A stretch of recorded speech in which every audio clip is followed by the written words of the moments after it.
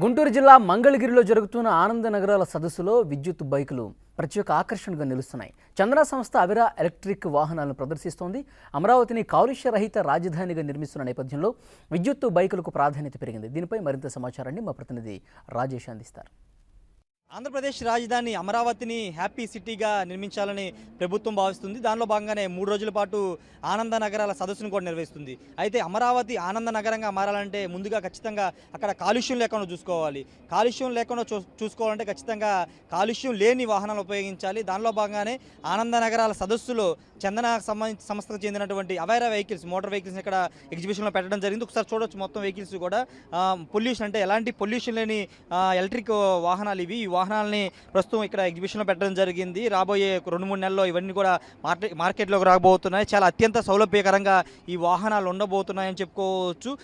కాలుష్య రహిత వాహనాలు, ప్రధానంగా కాలుష్య రహిత వాహనాలుగా ఇవి ఉండబోతున్నాయి. అమరావతి నగరంలో వీటిని ప్రవేశపెట్టబోతున్నారు. దీనికి సంబంధించి ఈ వాహనాలకు సంబంధించిన సార్ చెప్పండి, అంటే ఈ వెహికల్స్ యొక్క ప్రాధాన్యత ఏంటి? అంటే అమరావతి నగరాన్ని ఒక హ్యాపీ సిటీగా డెవలప్ చేయాలని ప్రభుత్వం భావిస్తుంది. దానిలో భాగంగా ఎలక్ట్రిక్ వెహికల్స్ని కూడా ప్రమోట్ చేయాలని భావిస్తుంది. అంటే ఈ వెహికల్స్ యొక్క ప్రాధాన్యత ఏంటి? నమస్తే, నా పేరు రమణ అండి. మేము చందన గ్రూప్ నుంచి అవైరా అనే ఒక ఎలక్ట్రిక్ వెహికల్ సంస్థని స్థాపించబోతున్నాము. ఇక్కడ మీరు చూస్తున్న వాహనాలు దానికి సంబంధించినవి. ఈ వాహనాల యొక్క ప్రత్యేకత ఏమైనా ఇది విద్యుత్తో నడపబడుతుంది. ఇంకో ముఖ్య ఉద్దేశం ఏమనగా దీనికి వాడబోయే విద్యుత్తును కూడా మనము సోలార్ ద్వారా తయారు చేసుకోవచ్చు.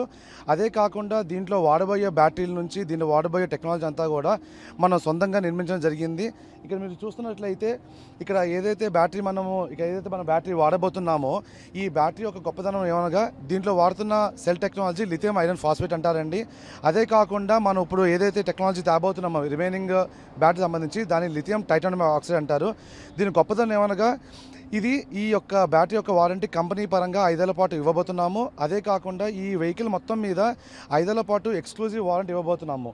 ఇది మొదటి విషయం. రెండో విషయం వచ్చేప్పటికి ఈ వాహనాన్ని ఒకసారి ఛార్జ్ చేస్తే 140 కిలోమీటర్ల నుంచి 150 కిలోమీటర్లు నడుస్తుంది. అదే కాకుండా ఈ బ్యాటరీకి GPS, geo fencing, GPS tracking, IoT of things అన్నీ కూడా అమర్చబడ్డాయి. గవర్నమెంట్ మనకి విభిన్నమైన ప్రత్యేకతలతో కూడిన సబ్సిడీలు అందజేస్తుంది.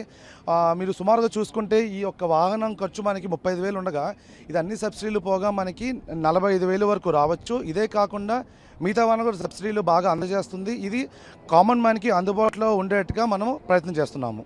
మీరు ఇక్కడ బ్యాటరీ చూసేప్పటికి మన ఒక్క గొప్పదనం ఏమనగా ఈ సెల్ టెక్నాలజీ మనము సౌత్ కొరియా వాళ్ళ కంపెనీలతో మనం MOU చేసుకున్నామండి. ఆ లోకల్ సమక్షంలో ఈ సెల్ టెక్నాలజీ మీరు ఏదో చూస్తున్నారో ఈ సెల్స్ ఒకటి విడివిడిగా ఉంటాయి.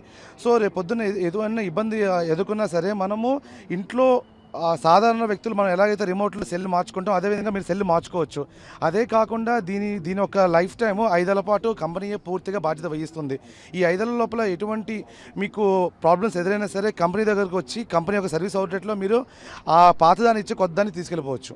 సార్, చందన కార్పొరేషన్ నుంచి ఈ అవైరా వెహికల్స్ ఎప్పటి నుంచి మార్కెట్లోకి అందుబాటులోకి రాబోతున్నాయి? ఆల్రెడీ మేము దీనికి సంబంధించి విజయవాడ సమీపంలో నున్న ప్రాంతంలో ఫ్యాక్టరీ నిలబడడానికి ప్రణాళికలు సిద్ధం చేసుకున్నాము.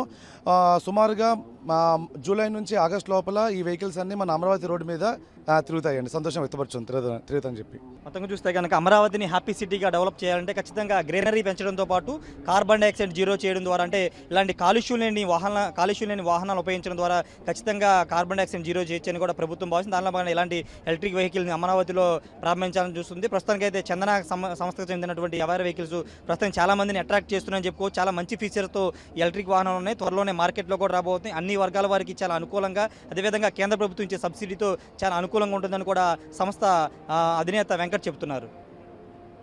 మంగళగిరి నుంచి కెమెరా పర్సన్ రామకృష్ణతో రాజేష్, 10 టీవీ.